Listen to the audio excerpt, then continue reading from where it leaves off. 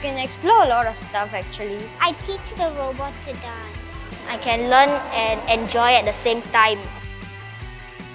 At PlayScape, there are many interactives and games that visitors can experience. You can test your doodling skills by competing with each other to see whose drawing is recognized first by the computer as the object. You can also challenge your friends to express an emotion like happy, sad, angry, and the computer will rate how good an actor you are. Through this exhibition, we want to show that technology is not scary. By understanding and embracing it, we are able to use it to better our lives and maximize its benefits.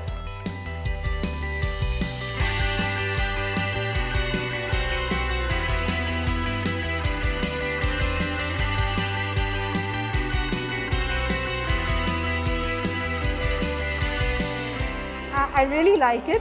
It's my first time at the Science Centre, and I think for children to be exposed to some of these technologies at a young age is really important.